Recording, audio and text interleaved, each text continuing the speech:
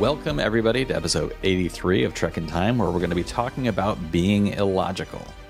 That's right, we're talking about Kir'Shara from episode 9 of season 4 of Enterprise. Welcome to Trek in Time, where if you're a regular listener, you should know what I'm doing. We're watching all of Star Trek in chronological order. That means we're currently watching Enterprise. We're in the year 2004, because we also talk about what's going on in the world at the time of original broadcast. And so far, I've only talked about myself, but I keep using the we. Is that the royal we? No, you idiots. It's me and my brother Matt of Undecided with Matt Farrell. He's the tech guy and guru behind looking at, wow, that didn't come out right at all. Going to go back to, and with me is my brother Matt. He's the guru and inquisitor behind the YouTube channel Undecided with Matt Farrell, which takes a look at emerging tech and its impact on our lives. So with us looking at Trek in chronological order and taking a look at the world at the time of original broadcast, we're looking at Enterprise and we're looking at the year 2004. And Matt, how are you doing? I'm still thawing out from the cold New England weekend that we've been having. Yes. Thankfully, it's warmed up today, but bitter cold in the Northeast. And I think sometime today or tomorrow, it's supposed to be up in the 40s or 50s here in New York. So It's like, I knew the weather was coming just because everybody had been talking about it. Yeah. But it was Friday at lunchtime. I sat down to eat a sandwich. Sat down, delicious looking sandwich. I'm like, I'm going to enjoy my sandwich. By the time I finished the sandwich, I had a migraine that was going through my left eye that hadn't existed when I sat down. So in about 20 minutes, I went from sandwich to somebody drive over me with a truck, please, because I can't take this anymore. And it was all because of the tremendous shift in the weather. The temperature while I was eating lunch apparently dropped something like 15 to 20 degrees. So definitely was related to that. But enough about the weather, Matt. Can't talk about the weather this entire podcast. No. We have to talk about Kir'Shara, Enterprise, Season 4, Episode 9, Season 4. Let that sink in. Season 4. And why do I say let that sink in? Because this is the moment when suddenly the show feels like, oh, this is just full-blown Star Trek. Yes. We've had varying levels of Trekishness over the 3 previous seasons. There have been moments where we're like, this is where they found their footing. And yes, they did find their footing earlier than this. But I feel like these 3 episodes, and by the time we get to this one in particular, it's just, oh, this is Star Trek. Did you feel that way about this one as well? Yeah. When they got into the Expanse, it was like, oh, the show found its footing. It's fun. Yeah. Now it feels like it's found its Star Trek footing because it does feel super Star Trek. Yeah. Debates about ethical questions and dilemmas and then a little action mixed in. It feels very Star Trek to me too. And having a full-blown return to Vulcan, having the classic Vulcan weapon make its reprise, little elements like that, just put it into terrain that feels like it was largely missing. Yeah. Before we get into talking about the current episode, Matt, did you have any comments from the previous ones that you wanted to share? Yes. There were a couple I wanted to bring up. One from regular commenter, PaleGhost69. He wrote, "Greetings from the laundromat. I made sure to plan laundry for today so I could watch the episode and podcast while sitting here. Priorities, right?" Smart use of your time. Yes. Perfect use of our podcast. While you're doing laundry and folding those socks, enjoy a little Star Trek. The other comment was from AJ Chan, another regular commenter. "Speaking of the animated series, I hope you plan to go through those episodes after you review the original series. I've watched a few episodes, but would enjoy watching the series more if it's alongside your weekly Trek in Time." And you and I have not really completely talked about or nailed down exactly what we're going to do with this. I have thoughts. We have thoughts. We have talked about this. I know where I stand on this. I am fully on board with watching these and incorporating them, even as individual episodes. I'm like fully on board with that. So it's really up to Matt. So listeners, if you want to sway this podcast in that direction, send your correspondence to Matt. Like it is absolutely up to him, because I am like, yes, we should do this, because some of them are not only just full blown, really good Trek stories, Some of them do things that no other Trek had done before or after. So there's some stuff in there in the animated shows that are really, really compelling.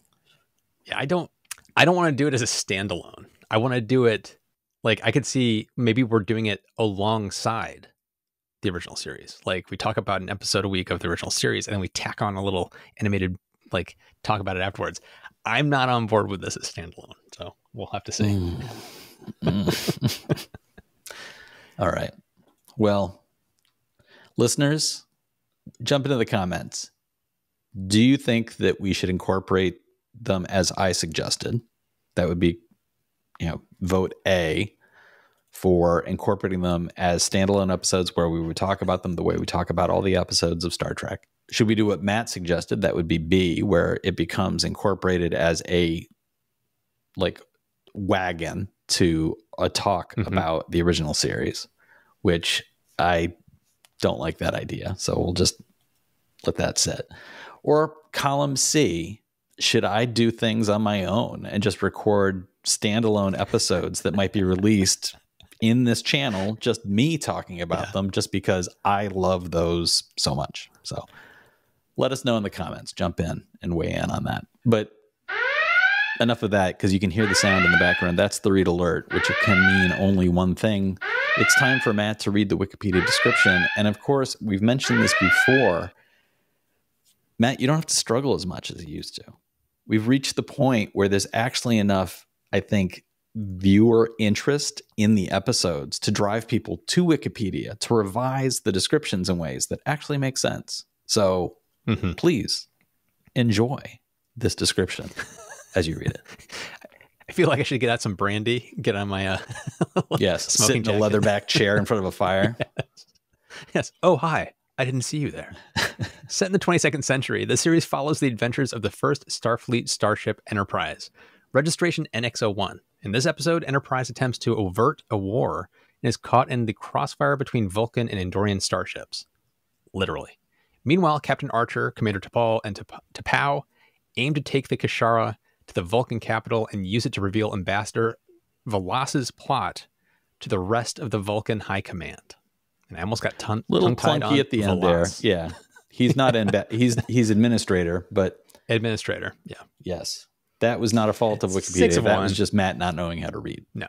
So this is episode number 9 of season 4. It's directed by David Livingston. This is his second of the season, but definitely not his first ever. He's been a recurring name in the director's seat. Written by Michael Sussman, again, a regular contributor as a writer. This is his third of the season. And the original air date of this was December 3rd, 2004. Guest appearances include Robert Foxworth as Administrator Valas, again. Jeffrey Combs, again, his 6th appearance as Commander Shran. John Rubinstein as Minister Kuvak.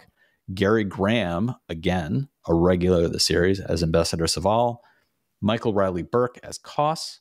Kara Zeideker as T'Pau. Todd Stashwick as Talak. And Jack Donner as the Vulcan priest. And I wanted to call out Jack Donner in particular. Jack Donner appeared in the original series. He was in the Enterprise incident as the Romulan commander, Subcommander Tal. And I actually found a photograph of him, which we may include in the video on YouTube. And I just thought it was a really great little tip of the hat to him to bring him back in this role. And what was the world like when this originally aired on December 3rd, 2004? Well, Matt, I have been making the same joke over and over for weeks now. Whenever we get to what did you listen to over and over at this time of year in 2004? Oh boy. And the reason I'm making this joke over and over is because over and over we find out that the song that was the number one song in the country was Over and Over by Nelly featuring Tim McGraw. As I've mentioned before, I've said it over and over. We will be hearing this over and over about over and over for the rest of 2004. And at the movies, that joke into the ground. It's no longer a horse. I'm just going to keep beating the ground. I've made a divot and I'm just going to keep going. At the movies, for the second week, National Treasure, the 2004 action-adventure film featuring Nicolas Cage, was the number one movie. it added another 32 million on its way to earning eventually 347 million. And on television, well, once again, we're looking at Enterprise trying to make a dent on the Friday night lineup. What does that mean? They're up against, on ABC, 8 Simple Rules and Complete Savages. Those shows were getting roughly 6 million viewers each. On CBS, Frosty the Snowman, the animated holiday film, getting 10 million viewers. And Frosty Returns, the highly anticipated sequel, in which we find out, can a snowman survive the coming of spring, also got 10 million viewers. That 70s Show and Quintuplets. Quintuplets. Remember that show, Matt? Oh, yes. Absolutely. Yeah. I know you were a huge fan of that. On Fox, they received 3 million viewers each, and that's in repeat. So here we have 8 Simple Rules, Complete Savages, getting 6 million. Frosty the Snowman, a short animated show, and its sequel that were produced, I believe, in the 1960s, getting 10 million. Yeah. That 70s Show and Quintuplets in repeat, getting 3 million. Dateline NBC, featuring an interview with Leonardo DiCaprio, an actor who, whatever happened to him, getting 8 million viewers. And then on the WB, What I Like About You and Grounded for Life, both getting about 2 million. So Enterprise was able to beat the WB with this episode. It earned 3 million viewers. And here's the thing that's kind of the sad trombone moment of this. This would be a season high for Enterprise. So does it come as any surprise that this would be the final season for this show? And in the news, some highlights from the headlines around this time on December 3rd, 2004. Dragomir Milosevic, the general who besieged Sarajevo for 3 years during the Bosnian Civil War, surrendered to the United Nations International Criminal Tribunal for the former Yugoslavia. 12,000 people died during the siege, and he would eventually go on to be convicted and sentenced to 33 years for multiple counts of murder, terror, and inhumane acts. Also in the news, CBS and NBC refused to air an advertisement by the United Church of Christ, citing the advocacy of accepting homosexuals as too controversial. I did a double take as I read that as a headline. That's surprising. I forgot about that. And there was also this about the People's Republic of China. They launched a new long-range nuclear submarine and an accompanying class of ballistic missiles with a range in excess of 7,400 kilometers, developed by the People's Liberation Army. And the reason this caught my eye was not because of the news itself, but because of its strange relation to current events. Just yesterday, as we're recording this, the United States used a Sidewinder missile launched from an airplane to shoot down a spy satellite or a spy balloon from China. Spy balloon. Yeah. And China has continued to argue that it was scientific research done by private individuals.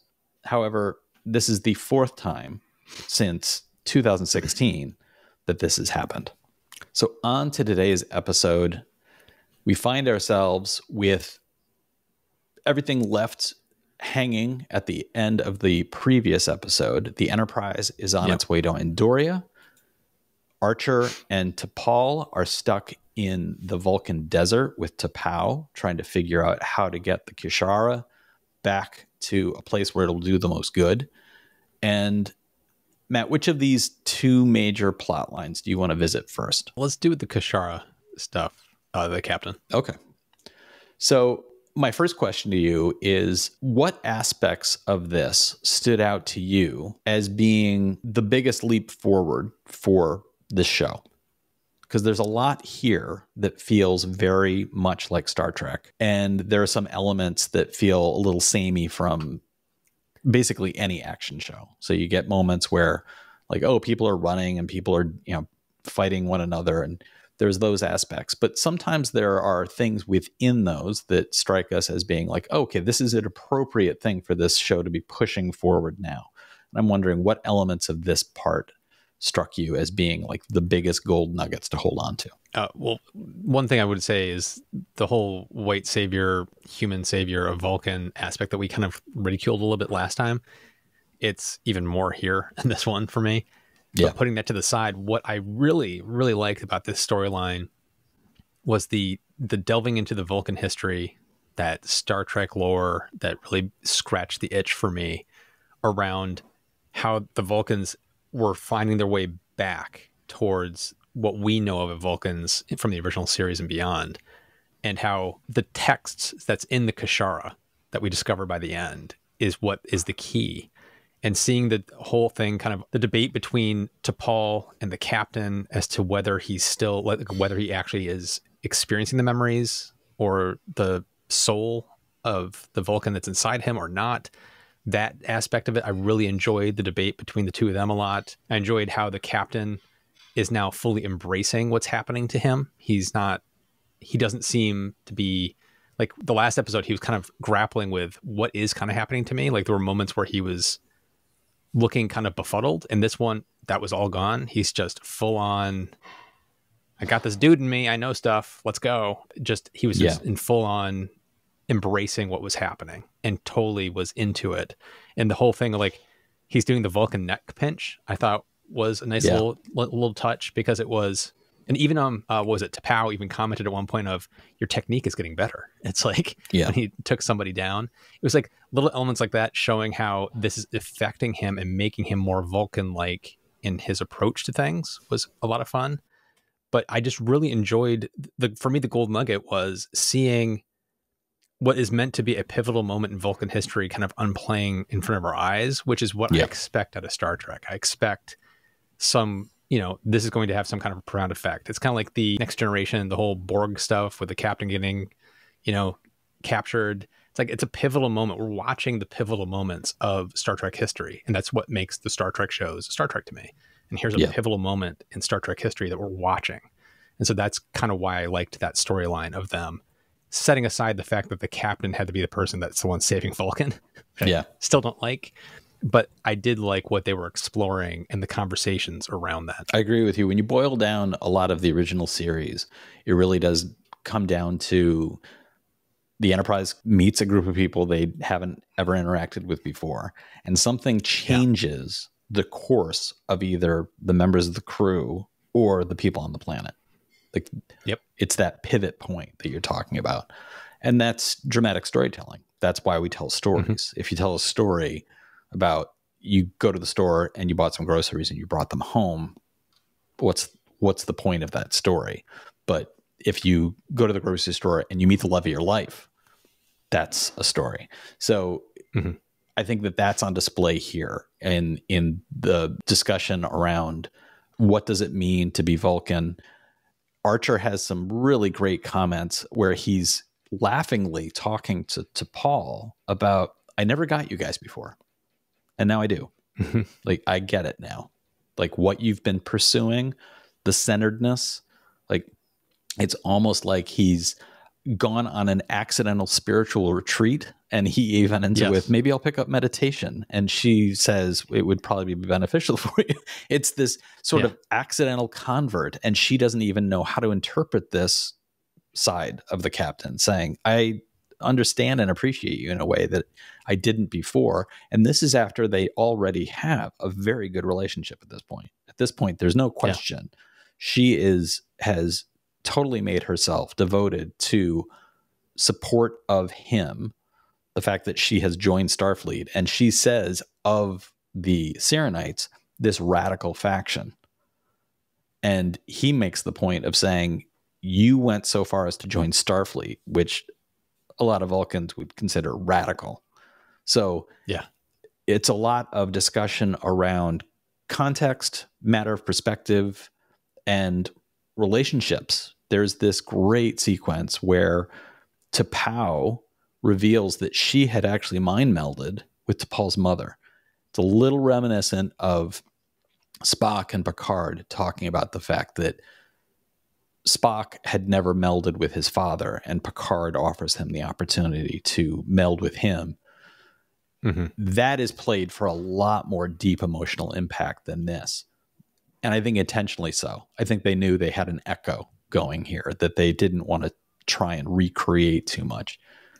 But it's a nice moment nonetheless. It is reflective of T'Pol's struggles with her new relationship to being first of all, she brings up the mind melding, which she was forced into, the Pinar syndrome, which she has struggled with, and the emotional changes in her post going into the expanse and the changes she put herself through the taking in of that mineral. So here she is now revealing these things to Paul, to Pow, and to Pow surprises her with, I could probably fix the Pinars because that is as much a myth as the mind melding itself. It's our birthright. It's our birthright. And the Pinar syndrome, to Pow explains, is when somebody who doesn't know what they're doing inadvertently causes damage. But T'Pau suggests she could fix it. So I think we have another turning point on a personal level for T'Pau, who post this experience, and we'll talk about another element of her journey later on, I'm sure. But in this moment, it is potentially another shifting point for her as a Vulcan. And there is the reflection of Vulcan society in general as the result of the Kir'Shara making a giant turn. Now, let me ask you this. One of the things I really liked about this part that you're talking about now is how everything weaves together so neatly in what this show has been doing from the very beginning. And I'm not sure if it was intentional or a happy accident, because all along the Vulcans have been more emotional than we're used to, a little more devious than we've ever seen them. They outright lie, which we've never seen them do. The whole, the outposts where they're spying, all that stuff from the very first season to now is like, they've set it up that the Vulcans are not what we know. And in this, they're clearly showing that here's this repressive regime in Vulcan that has basically said mind melding is basically illegal, it's taboo, it's dangerous. Serenites are this faction that's been shoved off to the side. And it's very deliberate, because we talked about this last time. Mind melds, you become one with each other. You can't lie. So it's like lying becomes impossible in a society where everybody can mind meld. It's also about first sources. So the teachings would be transmitted directly as opposed to being lost. Right. That's part of it too. So a regime wouldn't be able to lie to its people. Yeah. So it's kind of like, it makes sense why you would ban mind melding. And here they are like, oh no, it's our birthright to do this. And so once they get that back going into the future Star Trek, you can understand why suddenly all Vulcans are very matter of fact. They don't lie. They're following they're all kind of following that Serenite mentality, but it makes sense why they're a uniform depiction of them as well. Correct. Right. So it's like, I don't know if that was an accident. Like, I don't know if it was like they weren't thinking about this in seasons 1 through 3, but in season 4, they were like, hey, I got an idea of how we can make this sense. Or if it was the plan all along to do this. I'm really curious which one it was. If I had to speculate, I think that they, at the very beginning, had one foot pointed in that direction, but hadn't thought it through completely. I have a feeling that Manny Koto came in as showrunner at this point and really kind of like, we need to build a bridge. If this show is going to continue, we need to build a bridge to the original series because we have inconsistencies here now with the fan base. I don't know that anybody would have had...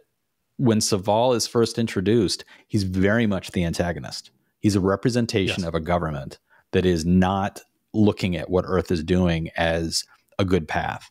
By the end of this episode, he's basically like, we're going to step back from trying to control you guys, and we're going to get in line behind you because you guys seem to be focused in a way that has such positive results. So it's the Vulcan administration. At the end of this episode, they're like, we're dissolving this high council. We're going to back away from Earth. And I think you're seeing a new dawn of what it means to be in this neighborhood of systems. And we, of course, as fans know, okay, we know what's coming. But in that moment, it is a huge change for Saval. And Saval goes through in this 3-story arc. If you only came to this series for these 3 episodes, if you hadn't watched anything else, you would still have a sense of Saval's story arc of starting off with this semi-antagonistic relationship, beautifully depicted in the scene with Forrester, where Forrester says, wait, are you scared of us? And there's that nice discussion around what humans look like to a Vulcan. And then through this with the torture sequence with Shran and the evolution of Saval's position in helping undo this regime, including his revealing of, I can do things that have been forbidden. And I'm not a Serenite, but I know what they are talking about. And it's not that he wants to disprove them. He's just, there are things that we don't know, as opposed to Vlas, the main administrator, who is fully going full-blown dictator. And it's all about control. And you see him using Vulcan attitude about arguing from a logical perspective for terrible acts. And of course, this is in 2004. This is following the U.S. invasion of Iraq, where all sorts of evidence and arguments around our ethical and moral obligation to go into Iraq. At this point, all of that crap had hit the fan, and everybody knew, okay, this was a boondoggle to begin with, and now we're in this terrible quagmire. And not to argue at all that Iraqis would have been better under Saddam Hussein, but our first principles in going in were fabricated. And here we have a storyline in popular media, in Star Trek of all places, basically saying, here is a major race that you've been familiar with through all these stories. This is what they did as well. And it's all to create a scenario to go to war in the name of, it's logical for us to strike first in order to undermine what we think is an unstable regime. Even fabricating, holding onto the Xindi weapon. It's a remarkable storyline, given what we know of the Vulcans as characters in the future of Star Trek. But I would actually say, I agree with you 100% on that. But there's, for me, of like, there's kind of, I'm looking at it as three parts. There's the Kir'Shara with the captain, that whole part. There's on the Enterprise with Saval and Trip and crew. And then there's what's happening in the high, like the council. And for me, the weakest element is the council. And it all comes down to that chewing the scenery performance by the guy that's playing Vlas. Yeah. I don't blame him for that. I believe that all rests with the directors. Yeah. Yeah. To Robert Foxworth, he's a good character actor. He's been in lots and lots of things. And yes, he is just allowed to twirl mustaches left and right here. It is unfortunate. It's like, it undercuts everything. Cause like what you're saying is 100% true of like, it's modeling after what happened at the time, 2004. It's making a clear statement about that. But because he's so mustache twirling and he is like amped up to 11 emotionally. He's like he is full on Romulan. You know what I mean? He is just completely unhinged and nobody is calling him out on it. The only person in the council that's calling him out is not calling him out for, dude, why are you so emotional? He's calling him out because like, I don't think this is right. You know, like, where did you get that evidence? He's being very John logical Rubinstein about like, as Minister Kuvak, who's trying to be the voice of reason. Yeah. Right. So it's great that he's there as the voice of reason, somebody that's dissenting and pushing back. It was great to have that to show that the council is not unified behind this man. But at the same time, it's kind of like, he's not acting like a Vulcan in the slightest. Yeah. And it's like, and nobody's looking uncomfortable. It could have been him being the only voice, but there should have been moments where when Vlas is yelling or getting really worked up, just showing those guys in the background, kind of giving each other side eye, like, what is going on? Like showing them recognizing there were two paths. Yeah, I agree with you completely. There were two paths here for the directing. And I think that at this point, I don't even put the blame on David Livingston as director because we've seen him so many times. We know he's very good. Yeah. I think the network at this point was probably stepping in and saying, it's Friday night. We got to get kids. If anybody's going to watch this show, you got to get kids, which means you have to kind of water down subtlety. You've got to make things a little more black and white. You've got to have your villains look like villains and your heroes have to be heroes. So I have a feeling at this point that Livingston hands were tied to a certain degree. One path would have been going the direction you're describing, which I think would have been a great path to have him continue to chew the scenery. He can be that cartoonish looking villain and have all the other Vulcans in the room giving each other looks like, are we really seeing what we're seeing here? The other path would have been to pull back, which as a more mature viewer, I would have enjoyed more, which is go full subtlety, have him come across as coldly logical, and have the other Vulcan maybe demonstrate a little bit more emotional response in the form of like, really? Like, we're doing this? Because I like Rubinstein's performance. I don't like V'Las's. So I think if V'Las came across as super cold and calculating, it might have been more chilling, because then you have everybody in the room kind of, well, he's not demonstrating something that we don't understand. So yes, let's continue to support him. And the argument is made that it's the Kir'Shara which is going to be the revelation for everybody. And this brings us now to the other storyline, which is the on the desert sands, the Archer leading T'Pol and T'Pau back to bring the Kir'Shara, which is going to change everybody's minds. I found this to be a weaker storyline for me. You mentioned that you thought that the high command sequences were the weakest. For me, this was the weaker, because I didn't mind the action. I didn't mind the fact that you see the Vulcan guards show up and they're carrying that Vulcan weapon, so they can do hand-to-hand combat. Clearly showing up with phase weapons would have made more sense logically, but it wouldn't have looked quite as Vulcan. So here we are. They missed an opportunity. I enjoyed to play the the action sequences. I enjoyed the what with the fighting sequences. They missed the chance of doing the na na na na na na music. I wish they'd have an updated version of that song. And there was a sequence where it's a the reference to Chekhov's gun. If you see a gun appear on stage in the first act, it's got to go off by the third. When they're walking through these passages, and T'Pau says, "Look out! There's a mineral in there, and watch what happens when metal gets too close to it." And then later on, of course, we see a couple of Vulcans walk into a passage with metal weapons and they get zapped. So all of that was fine. I'm like, okay, it's action-y adventure. It's fine. It's fun.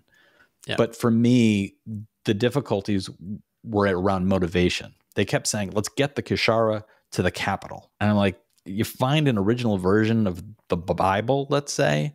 You don't say, quick, get me to Rome. Like, it just didn't jive in a way that I didn't understand that they had a clear idea of what they were going to do. And Archer never revealed, I know how to activate this. He could have activated it at any moment. They were in the desert. He could have pressed those buttons, and they could have seen the scriptures and been like, okay, this is why. But I felt like they were withholding from the audience a little too much of like, wait, why are you going to the capital of all places? The most secure location, but so it's a little bit hand wavy as far as like, here's why we're going there. I also didn't like Archer's. It would have helped if when Archer is like, I know logically going after T'Pol and rescuing her doesn't make sense, but I'm human, so I'm going to do that. I don't think that they hammered that hard enough that he was making a human decision as opposed to a Vulcan decision. But even having said that, I don't think the human in him would have made that decision. So it was a moment where I was just like, okay, wouldn't he understand? Like, it's more important that we get this thing to where we're going. So I found myself thinking, they're not sharing with us why getting it there makes sense. They're also now not sharing why going after T'Pol makes sense. It all felt very, we're the action storyline as opposed to, well, that's, being a part of the intellectual thrust of the episode. I think that's why when I was talking about that storyline is one I kind of enjoyed. I was just hand waving, just ignoring that part, because all that action stuff was just like, it washed over me. It was like, most of this doesn't make sense. It doesn't really matter. They just have to get to the capital, whatever. But it was the stuff that happened kind of before that and during that, where they were talking about the history and his attitudes shifting. Those conversations I thought were really kind of the golden nuggets. But I agree with you. It's like, it was a weak part of the story. And it was clearly that just there for, we need some fist to fist, hand to hand action here. So let's just have people just fight in the desert. That does bring us to, unless there's something more you want to say. No, I was going to say probably what you're going to say, which is that brings us to what's going on in space. The Enterprise. Yeah. Yes. I got to say, this is another part of the story I absolutely loved. Again, I love seeing how at home Trip feels as commander. It was so cool to see. Once again, he's just super ease commanding the Enterprise. It doesn't feel like he's no longer a fish out of water. He's making decisive decisions. And some of the shortcomings we talked about in the last episode were actually talked about in this episode, where they actually had this debate about, like, are you doing the right thing? Like, Reed and Trip have this excellent conversation where Reed's like, you were ordered to come back to Earth, and you're not. And I like the fact that Reed is in that moment. You can come to my court-martial. And I like the fact that Reed in that moment is effectively being a good first officer, challenging the captain's decision-making and saying, like, okay, you're doing these things, but here's the argument against it. And the back and forth between the two of them is straddling that line of officer relationships and friendship. And I think the writing does a really great job of revealing, like, this is a legitimate debate between officers, but it's in the language of friends. The fact that Trip ends it with, like, you can get a seat at my court-martial. Like, that's not what Picard would say to Riker. Picard and Riker having the same conversation would have been very official sounding. It would have been very different. Yeah. And it would have yet again been a very common conversation from the original series between Kirk and Spock. But it wouldn't have sounded like this. So I think the writing was very strong for this part of it. There's also... And Saval. Saval is terrific in this storyline. When he comes into the room immediately after Reed leaves, and then he has a conversation with Trip, and Trip's like, I'm not sure I'm doing the right thing. And Saval says, for what it's worth, I think the captain would be doing the exact same thing you're doing. Yeah. And then Trip's saying, that's what I keep telling myself. Yeah. It's like, I just like the fact they were showing doubt in a private scenario, not in front of the crew on the bridge. It was just, it felt very like you said, Picard talking to number one in his ready room. It felt very, you go, Trip. I can see you at some point becoming a captain yourself. It's like, he felt very at home. Like, it's nice to see him grown up from season 1 to now. And then the writing was just really strong with all these conversations that were happening. Yeah. I don't know if you want to, I was going to jump to when they go and search for the Andorians. I really enjoyed the Saval saying, I know where to find the Andorians. We know we're hiding. We know. Great episode for Gary Graham as Saval. It's a great episode for him because he's able to really, like, I mean, Gary Graham must have been patiently, happily, doing the work that he was given during the previous 3 seasons. But for these episodes in particular, he must have been very happy to have been in this position to be given this kind of scene time, because he's really depicting a Saval who, the first time we see Saval back in episode 1, he's just the Vulcan who's like, you guys aren't ready. You're losers, and wants to shut the door on Earth. Here he is now giving a very compelling and nuanced performance around, we know what the Andorians are up to. We understand where they've been hiding. He's got all these moments where he's able to reveal Saval knows what he's doing. Saval is a smart guy, and he's been able to rise to a high level under what is effectively a despotic regime. And he's been doing it in the name of protecting Vulcan. So he's been a cog in a bad machine, but for good reasons. And I like that complexity for this character. Also, when they finally do get to the nebula and Saval tells them to basically radio into the cloud, and he keeps calling out, like, I know you're here. Yeah. We know you're here.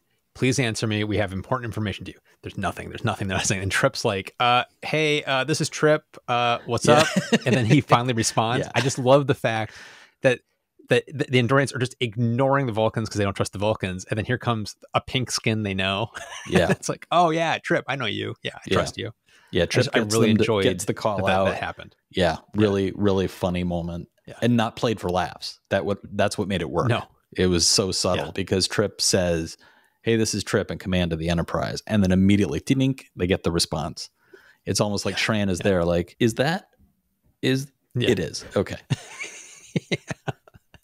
So that leads us to, there's the back and forth initially around, can we believe you? I like the scene very much between the first scene with Shran coming aboard and like, why would you do all this? Why would you share all this? And Saval making all of his very logical arguments and statements, but it's just not enough for Shran. There is not enough of a foundation of trust, even though they do refer to the fact that they've had months-long negotiations previously. It's just not enough, which leads Shran to abduct and then torture Saval. What did you think about the whole torture sequence? Okay, so I liked it, but Shran's reaction, he's clearly torn because they make the comments of like, there's clearly a real, I wouldn't call it a friendship, but a respect that has grown between the two of them. So Shran doesn't want to be doing what he's doing.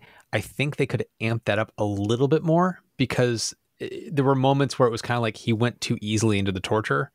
They did try to play it off as like, especially in the beginning of the torture scene where Shran, what was it? The Saval says, let's just get this over with. And Shran's like, yeah, good point. Let's just go. Let's just amp this up really fast. Let's fast forward this as fast as we can because we got to do what we got to do. I thought that was kind of a nice touch. But I also want to kind of call out, I absolutely love how Saval says, torture doesn't work. Pain doesn't work on Vulcans. And then this like diabolical torture device the Andorians have come up with of like, oh no, we're not going to hurt you. We're just going to make you feel emotions in a way that's going to be really uncomfortable for you. Yeah. It's like, we're I going just to love the unvulcanize fact. you. Yeah. Yeah.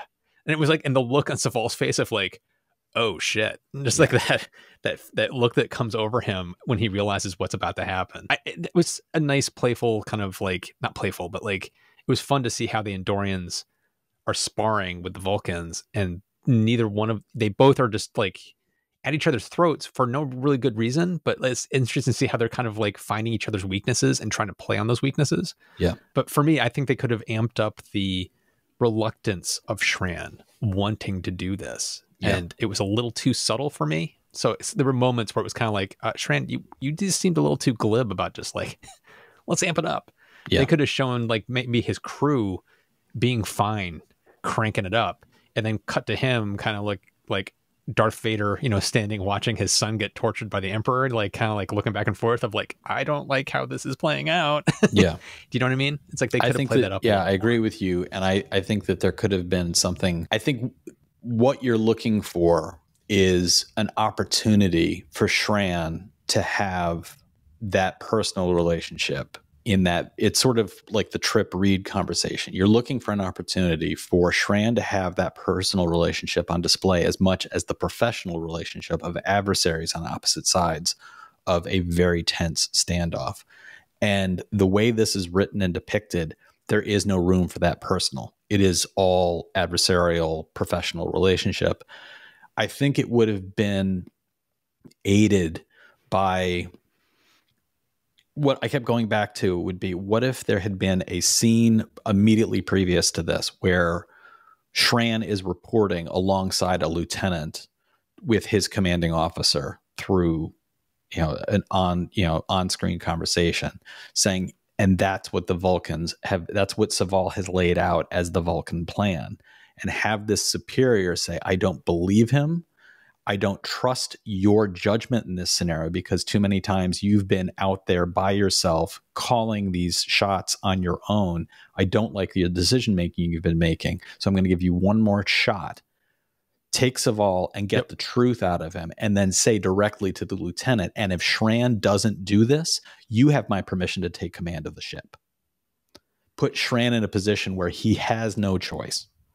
So he goes and does all of this and is basically torturing Saval with that reluctance, sharing that reluctance with Saval, but also doing it with an eye toward his lieutenant saying, I trust this guy. Can you please join me in trusting this guy? Have that tension come from a force behind Shran. Exactly. And what you get that's what there, was missing. And what you get if you do that is you also then create that mirror image between Andoria and Vulcan. Vulcan is Saval is the reasonable element coming forward and saying, look, I want peace. I want to save my people as much as you want to save yours. And behind me is this despotic ruler.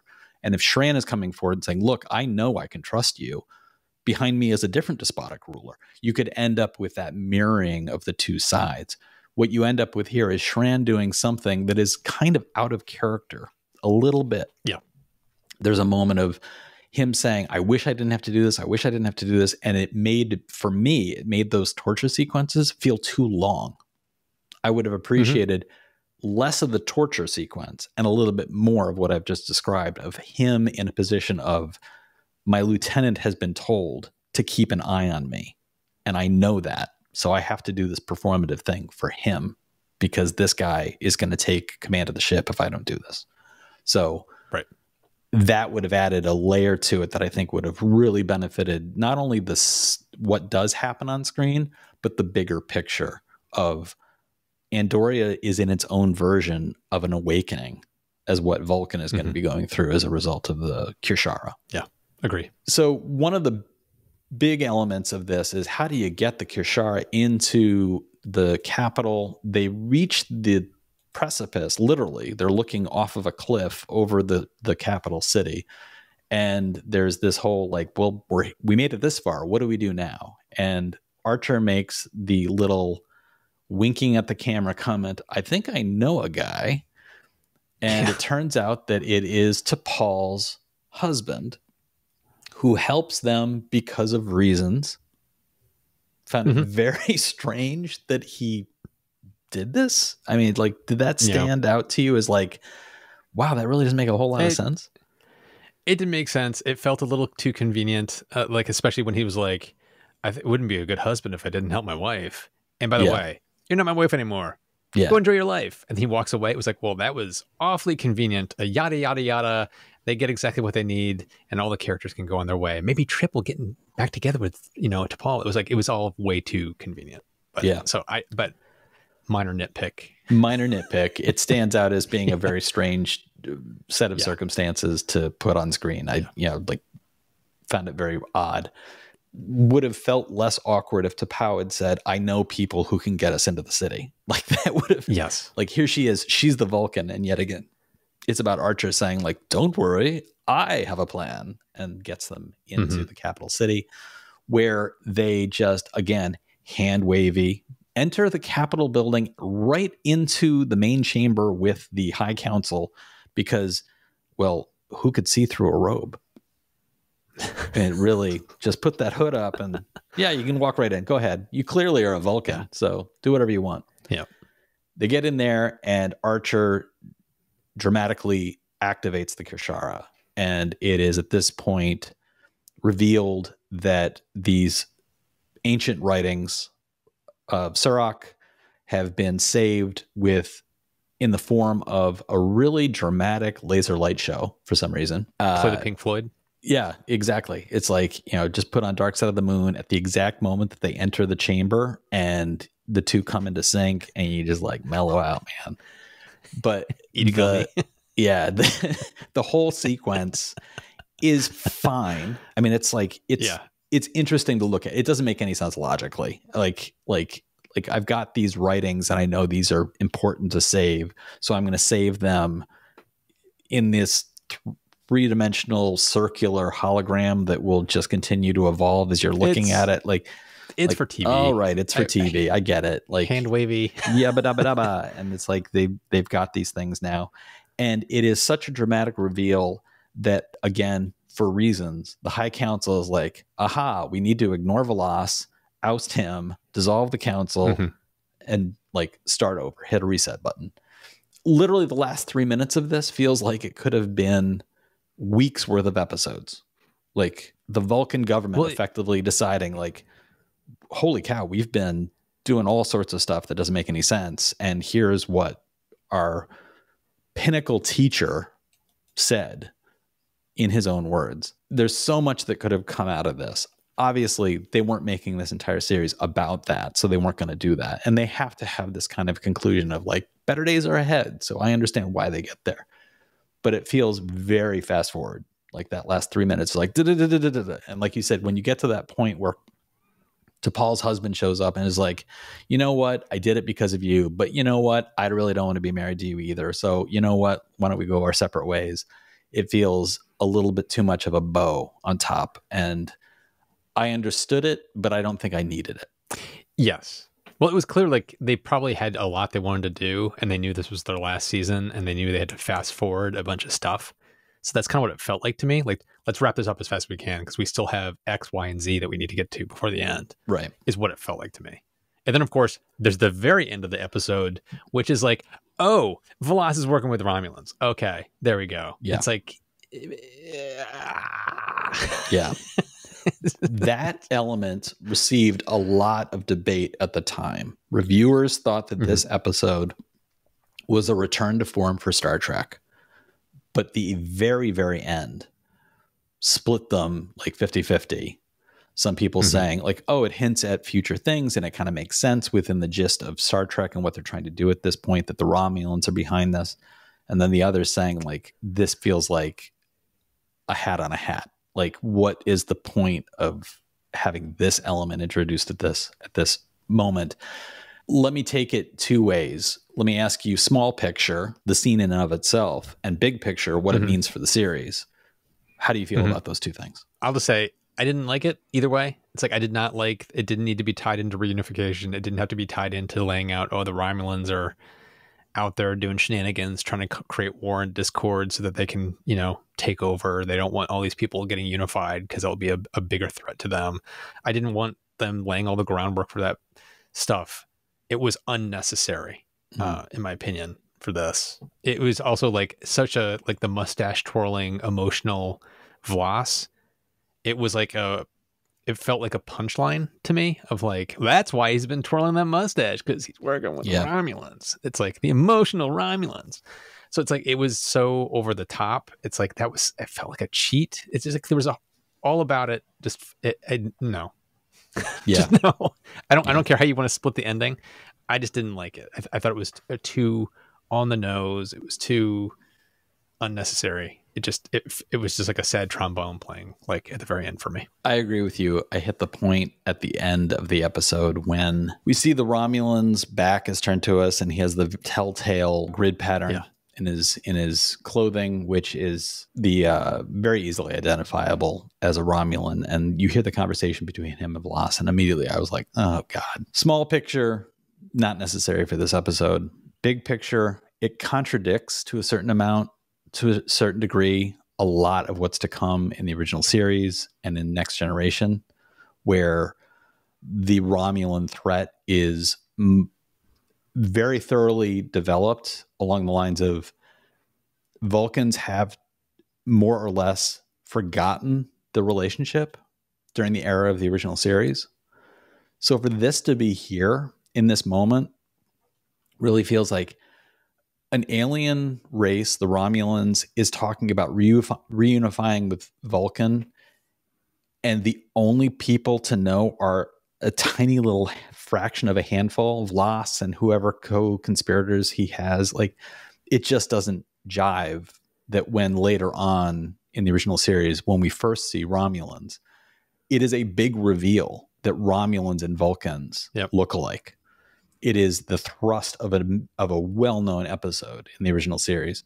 So doing this right now felt like, okay, you had me with this, like, we need to build a bridge. And then they kind of blow up their own bridge right there at the end. It kind of fell flat for me.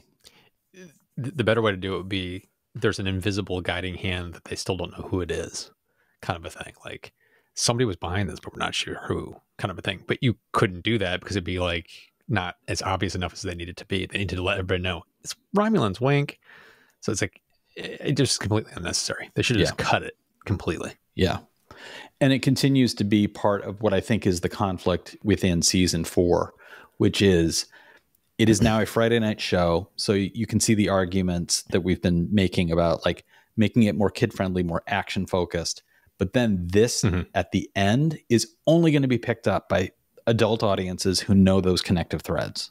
So for a younger viewer where this is supposed to be an action-y sci-fi show, they're going to be like, why the menace? Like, what does this mean? This doesn't have any bearing on anything. So it's going to be, it's almost like by trying to stick themselves in the middle path, they're lost. So it's a continuing struggle for the show at this point. And it keeps going back to me for the entirety of this series, the exhaustion on the part of the people who are making it. They didn't quite know how to plant fresh seeds for themselves, where a certain audience was happy to consume whatever they made. And I count myself among them. But the difficulty of the creators feeling like they were making something worthwhile, sometimes that exhaustion kind of is on display. So next time we're going to be talking about the episode Daedalus. Matt, any predictions about what we'll be talking about when we talk about Daedalus? A Daedalus?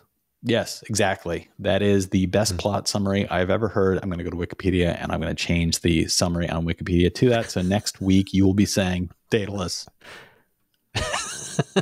Before we sign off, Matt, is there anything you want to share about what's coming up on your main channel? By the time this episode is out, I should have a new one about my super energy efficient net zero energy home that I'm building, an update about how that's going, and had some nail biting, anxiety ridden moments during the build, which are explored in the video. I look forward to checking that out. As for me, if you want to visit my website, SeanFarrell.com, you can find out more information about my books. You can also go to your local bookseller or stores like Amazon, Barnes & Noble. Anywhere you buy your books, you should be able to find mine. And that includes now available for pre-order my next book, which is a middle grade novel. It's the beginning of a series. It's called The Sinister Secrets of Singe. And it is about a young boy who builds robots and goes on adventures with a bunch of pirates. So I hope you'll want to check that out and share that with kids in your life. If you'd like to support the show, please consider reviewing us on Apple, Google, Spotify, wherever it was you found this. Go back there, leave a review, subscribe, and share us with your friends. And if you'd like to directly support us, you can go to trekintime.show, click the Become a Supporter button there. It allows you to throw coins at our heads. We appreciate the bruises. And when you do so, it will make you an ensign. And being an ensign means you will start getting our spinoff show, which is Out of Time, in which we talk about anything not related to this series, which is maybe we talk about other Star Trek shows, or we talk about Star Wars, or Lord of the Rings, or like in today's case, I think we're going to be talking a little bit about some anime. We're going to also be talking about some mystery series. So we hope you'll subscribe to that. Not just any anime, it's My Hero Academia, which was recommended to us by some of our viewers. So, some of our viewers shared that with Matt. So we hope you'll be interested in checking that out. And once again, you get that by supporting us directly through trekintime.show. All of that really does help support the show. So thank you so much, everybody, for listening or watching. And we'll talk to you next time.